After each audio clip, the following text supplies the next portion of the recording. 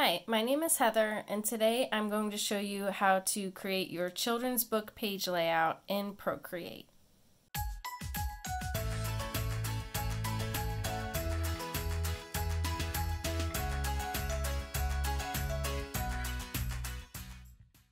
The first step to creating our page for our children's book would be to pick the right size. So you can go to the KDP page that has all of the trim, size, bleed, and margins, and scroll down to this part where it says examples of page size with and without bleed. So you want to click on that. You want to find the final size of your book on the left here. For this example, I'm going to do the 8.25 by 8.25. So that would be the final size of my book. And so I'm going to go over here and look at page size with bleed. And this is 8.375 by 8.5. In other words, there's an extra 1/8 of an inch on the top and bottom of the page, and then an 1/8 of an inch on whichever side of the page is on the outside of the book. So not the gutter, but the outside. So we're going to have an extra 1/8 of an inch around 3 sides of the page. So this is going to be the size that we want to use for our file, and we want to make it 300 dpi. The first thing we're going to do is create our blank canvas. So you can click the plus sign and do new canvas. As we saw when we looked up the dimensions, our dimensions for this example will be 8.375 wide by 8.5 inches high. So you can click in here and make sure you select inches, and then we're going to do 8.375, and then go to height and do 8.5. The DPI is at 300, so that's good, and create. And this will be our book page, and it is important to keep in mind that you are going to have an 1/8 of an inch bleed around 3 of the edges.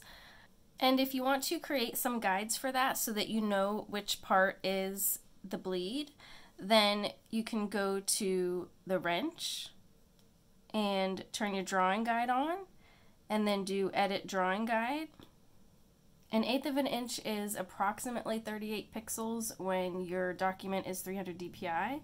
So take your grid size and make it 38 pixels, and then we can click done. The grid doesn't start perfectly on the edge, but it's pretty close to the edge here, so that should be good enough.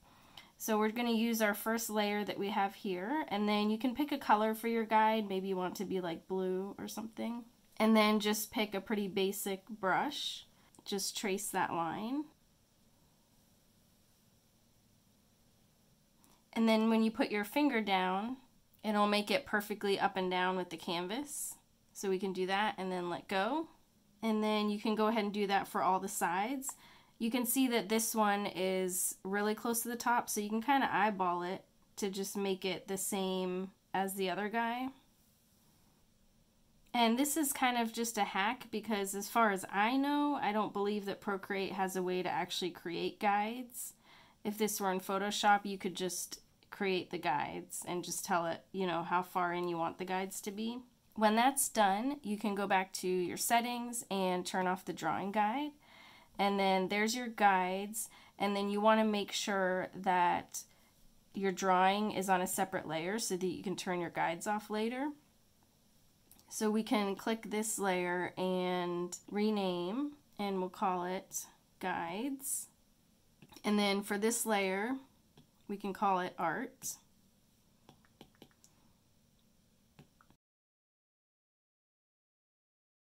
You can either draw your art on this layer, or of course you can do multiple layers, and you can merge layers and whatever you want, but take your guides layer and you're going to want it to be on top of all your art so you can see it, and then you can always turn your guides off to preview. The other thing you can do, if you already have your art, then you can drop it into this file. So I'm going to do that. I'm going to I'll pick this little piece of art that I actually did for another video that is a story time about my cat. So I'm going to put her here, And actually I do want this part to kind of extend more, so I'll just show you a little hack here. It doesn't always turn out great. It kind of depends on your image and what it looks like. I just selected this part to duplicate so that way I can play with it on a separate layer.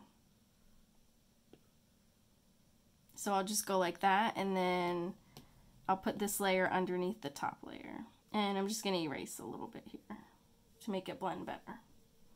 So here's my artwork. And one thing to keep in mind is that her tail is right here. So this is an example of where this part of the tail would actually get cut off. So the cut is going to be on or somewhere around this blue line here. So if you didn't want that tail to get cut off, then you would want to move her up, and that is pretty close, so you probably have to like resize her down a little bit more actually. But Procreate already chopped off my edges, so I just won't do that right now. So this is my page, and the next thing would be to add some text to it. So I'm going to go up here, and under add I'm going to do add text. And then first I can type my text in here, and I'll say Tauntaun loved her dragonfly toy. And then we can click these little letters here, and we can do all kinds of settings. And it is better if you rotate your iPad, and that way you can have this whole panel down here and then work on your layout up here. When you're done editing the text, you can just go back to your layers panel and then click on the layer and then click edit text. Click this little A down here. This is where we can change the font and do a bunch of other cool stuff. So I'm going to pick a font here, and if you don't see the font that you want, you can also import a font. And then I'm going to click design to change the text. So I definitely want it to be smaller. I want it to be right aligned. And then I can also just move it like this.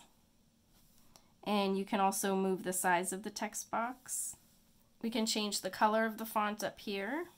And I'm going to move this little guy out of the way.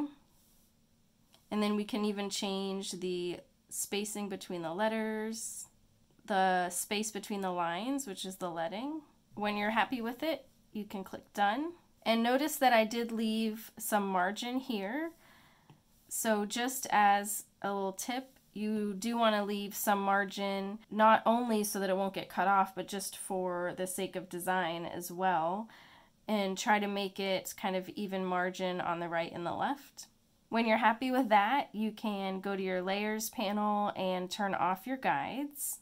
And then click on the wrench and do share. And you can choose JPEG. And I just do save image just because it's easier, but you can be organized and give it a name and all that.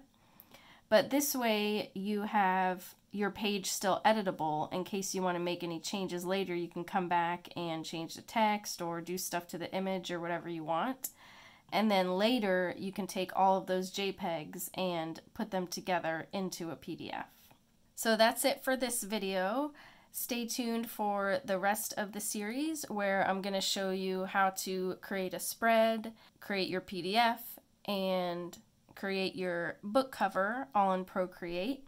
If you have any questions, as always, you can leave them in the comments, or you can also email me at heather@heathercash.com. Thanks for watching. Bye.